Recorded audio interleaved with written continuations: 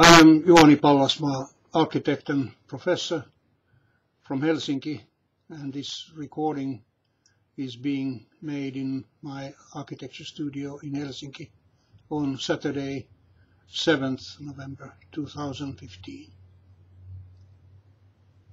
The common understanding is that the spaces and places in which we live and work are merely neutral stages for the acts of life. However, our spatial settings and our mental contents are one continuum. So spaces, rooms and places are not outside us, they are part of us, and we are equally part of them.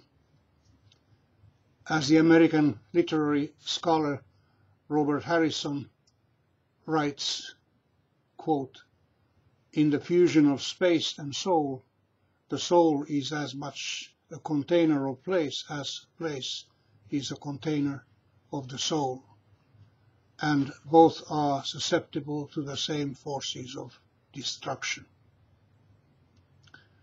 As architects, we tend to think of our work intellectually and rationally, rather than as emotional experiences.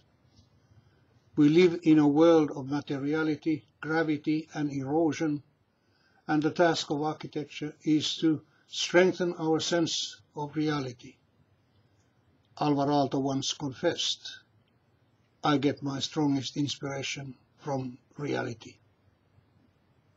Contemporary architecture frequently seeks experiences of shock, strangeness, awe, and alienation through a language of forms that are expected to generate experiences of unreality and dream.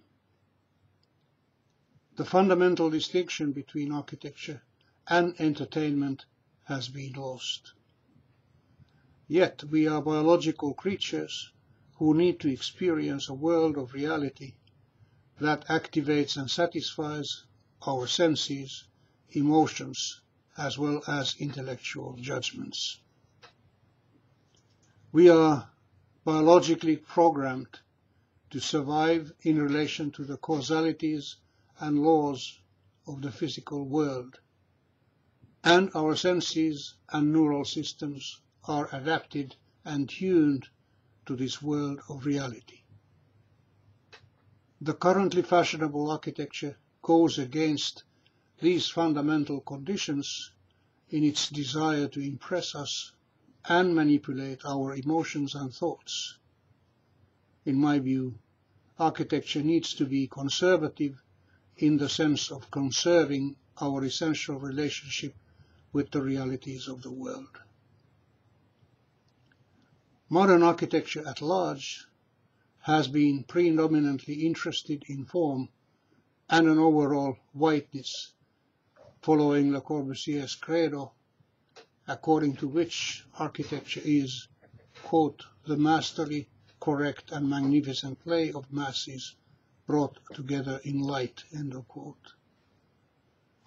The prevailing architectural intentions and criteria in the age of modernity have primarily been visual, but vision is only one of our sensory modalities, and besides, we seem to deploy more than 5 Aristotelian senses.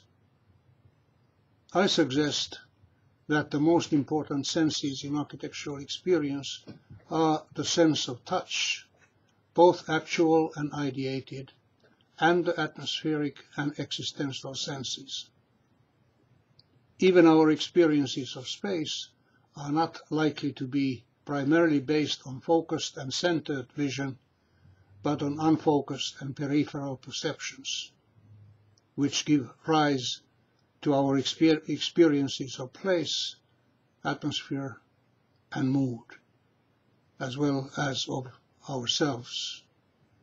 As architects, we need to expand our understanding of the role and nature of our sensory systems and experiences of architecture.